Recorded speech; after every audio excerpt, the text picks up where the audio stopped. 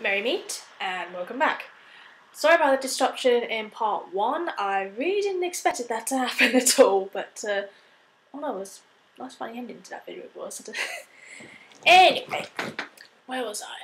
Oh yeah, now I got to because I just watched the other video to see where I got up to in the explanation thing and stuff, and now I know where I'm at. I can start it off properly and stuff like that. Anyway, in the previous video I said that I basically clicked on the Goddess Chant by Incubus Succubus. Now I found that randomly and didn't know what it was, so clicked it out of curiosity, and I was blown away by how it sounded. It was just like, whoa. Really, I was like, really, oh my god with it. I loved it so much that I basically went on YouTube, I think it was after that, to search for more music by that band. So I searched for it, and I found quite a lot of stuff by them. Excuse me, I had a bit of dinner earlier, got something stuck in my tooth. I think my tongue's trying to feel it. Stupid tongue. Sorry about that. Anyway, search through YouTube for other stuff by Incubus Succubus, and I think songs I found in there was Samhain, or where I say it's Samhain, but I know the proper pronunciation is Samhain. But this is that. Liked it. What was the next one I found was what was the next one? I can't remember what it was. Anyway, I'm not going to remember every single one of them because of time-wise. Yeah,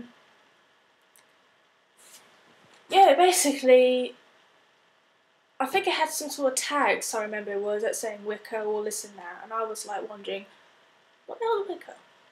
To be honest with you, kids. So I searched Wicca on YouTube, all sorts, and it came up with loads of videos about Wicca and loads of information about the paganism thing. So I think the first video I ever watched on that was, I think it was National Geographic short film about it. I think it was that one, was the first ever one. I can't remember because I've watched so many on YouTube on this subject and stuff. So I've really got myself into it. I think it was that was the first thing. And I was like, I felt really connected to it, I think it was. It's like finding, no actually, it wasn't YouTube actually, I think I started that, sorry. I'm trying to remember it off from the head, like how it actually happened and stuff. Yeah, I did watch some bits on YouTube, I remember. And then I found a website called silverywitch.com, and that's where this creator, basically during that time, was doing MySpace graphics, layouts, comments, all stuff. But sadly, that creator doesn't do that anymore. I think it's a she actually. He only does poetry, graphics. I know it's still up, but doesn't do graphics anymore for it. Anyway, it had a section on Wicca.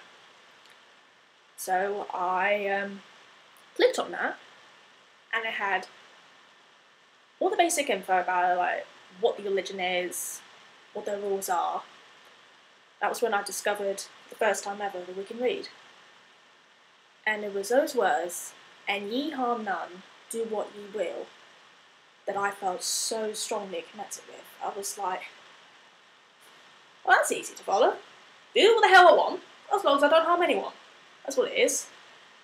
And I liked that really, because it's like, be independent, don't hurt anyone. And also as well, because during that time I was 17, and that was the age I bought my first ever pentacle. Well, at that time I thought it was called pentagram, really, because of my goth stuff, really, which I still am today. And that was also when I found out that the actual name of it in the circle, of course, is pentacle, and that's what I'm wearing, as you can see. It's my first ever pentacle. And I still wear it to this day because this is my favourite doing. I always wear this every single day because it's like a protection really from negative energies, bad luck. It also saves me from getting run over by cars for some reason. I don't know why, it just does that. Yeah, so I basically read the basic info on Silver Witch, and it had info on the sabbats, the tools, everything. And I was like, this is right for me, what I think. Well, I wasn't sure really, but anyway, after I went to the Silver Witch, I watched more Wiccan videos. I didn't really read much about it, because during that time, I wasn't really into reading that much, really, because I just found it boring. I was mostly interested in reading books that has pictures in it, because I think that's the thing that really entertained me the most, really. Even in primary school, oh excuse me, I think that was a bit, sorry about that. Anyway, even in primary school, even when the teacher was telling the stories and that, I was so looking forward to the pictures coming up there. The teacher gets the book and shows it around classroom. Sorry, just trying to picture the book for you guys. 6 minutes already, blimey.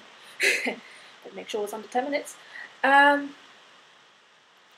it was that really that ever since then, I basically watched videos on YouTube, watched documentaries, infos, even watched other Wiccan users really, like get tips and all sorts really.